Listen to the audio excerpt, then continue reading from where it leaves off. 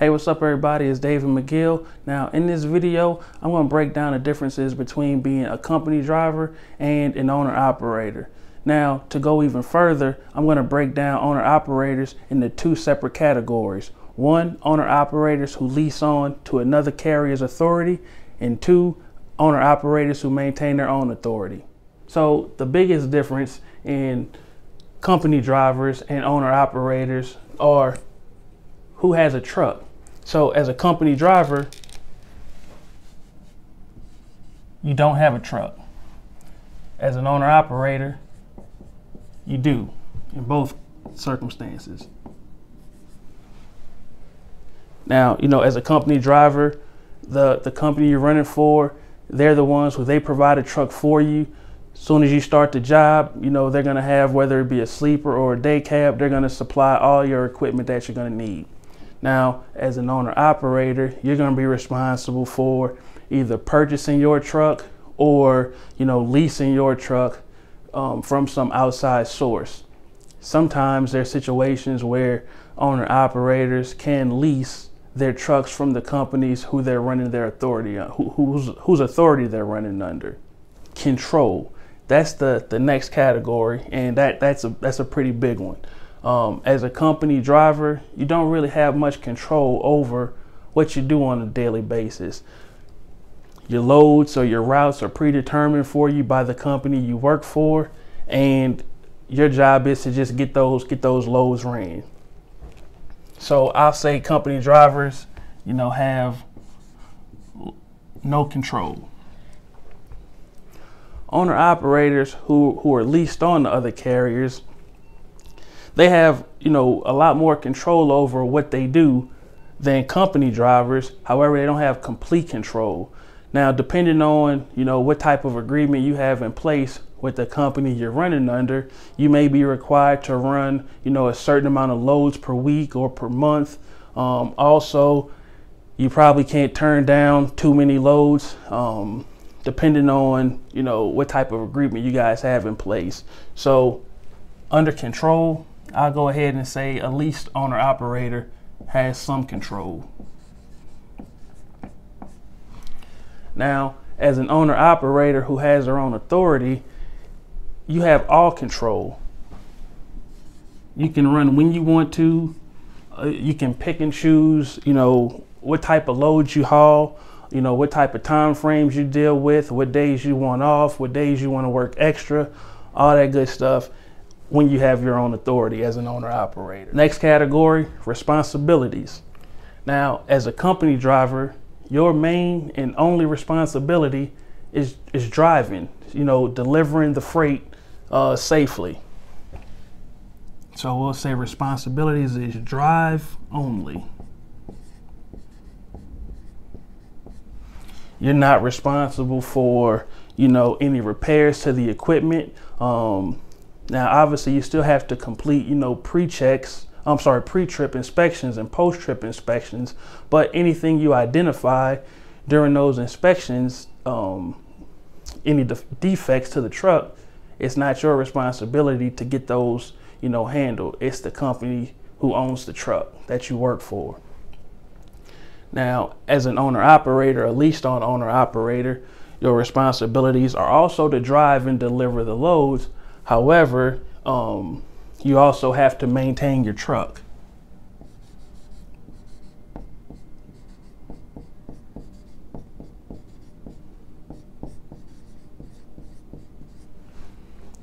Now, just like we just mentioned a second ago, you still have to do, pre-trip and post-trip inspections. Now, should your inspection reveal some type of defect with your truck, it's your responsibility, to get that stuff, resolved, get it fixed. Whether it be something minor or something major, at the end of the day, it's coming out of your pocket. Also, depending on what your agreement is with your broker, or with the company that you're leased on to, you may be responsible for finding your own loads, or there may be, a dispatching service as part of your lease agreement to where you don't have to find your own loads. The company you run under, they provide the loads for you also. So responsibilities may include dispatching.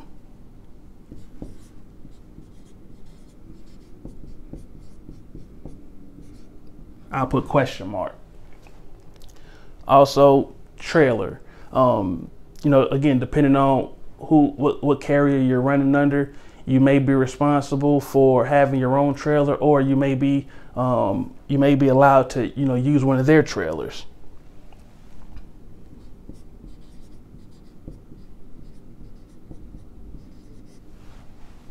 So I'll put trailer question mark. Now, as an owner operator, you're responsible for driving. An owner operator with their own authority. You're definitely responsible for driving, maintaining your truck, dispatching, whether it be, you finding your own loads or hiring a dispatching service. You're responsible for your equipment, such as your trailer. But then in addition to that, you're also responsible for compliance management, meaning you have to make sure that, you're following all of the DOT regulations. Your company is in compliance, with drug programs, having all of, valid permits, fuel tax reporting, as well as monitoring, drivers if you have, any other drivers under your company. So there's a lot of, compliance issues that owner operators with their own authority must abide by. So I put compliance management. Now the next category is risk. Now, as a company driver, there's really not a whole lot of risk to you because it's not your equipment. You're not responsible for finding the loads. You just need to drive and get the loads delivered. So the risk as a company driver are low.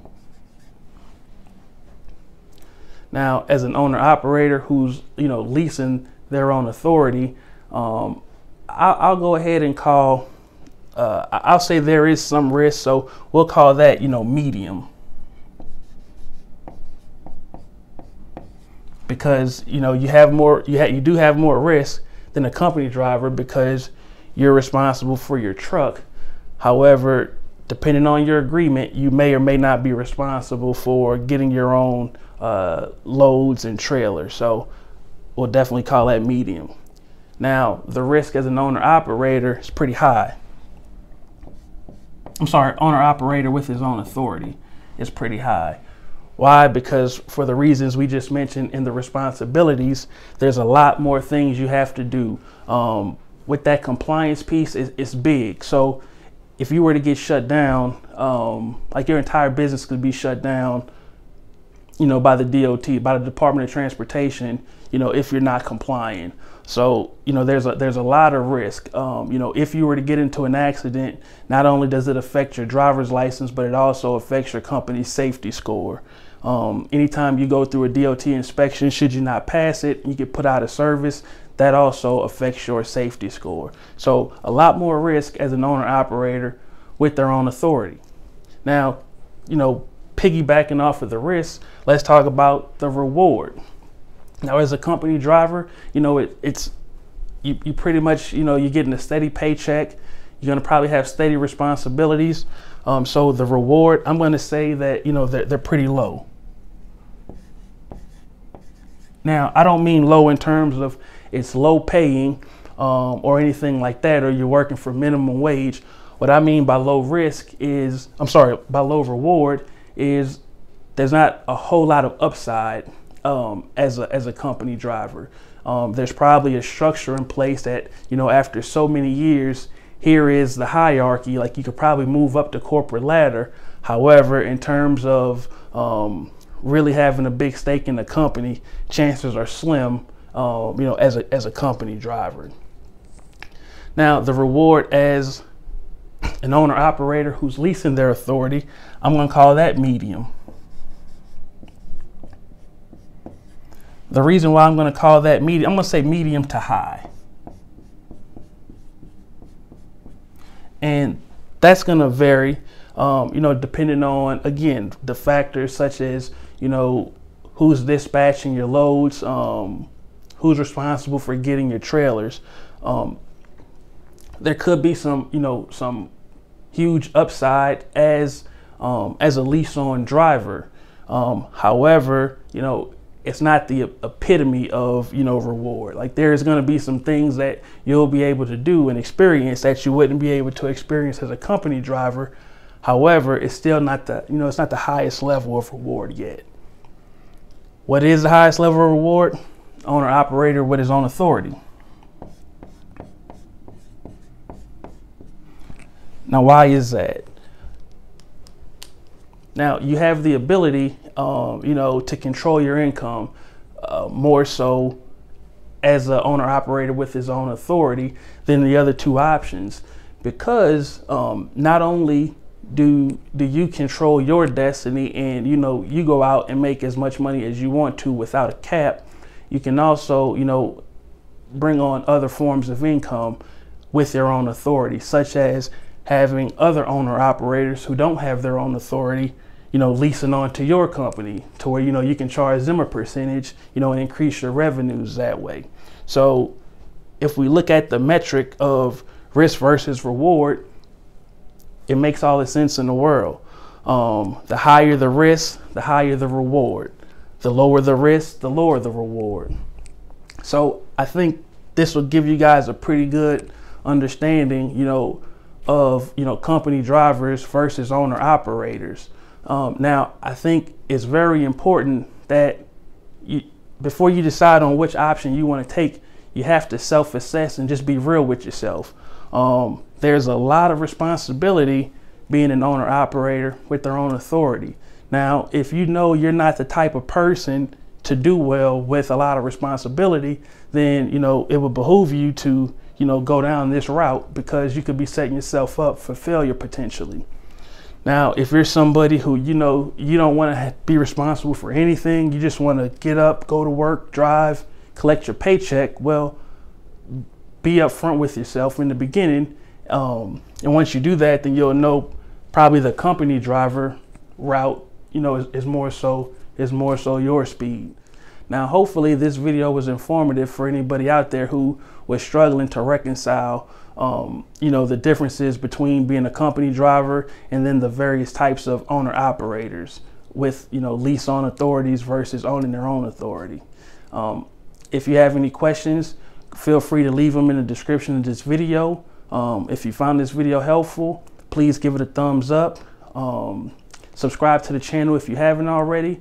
And if you know anybody else who could benefit from this information, please feel free to share this video with them. Thanks again for watching.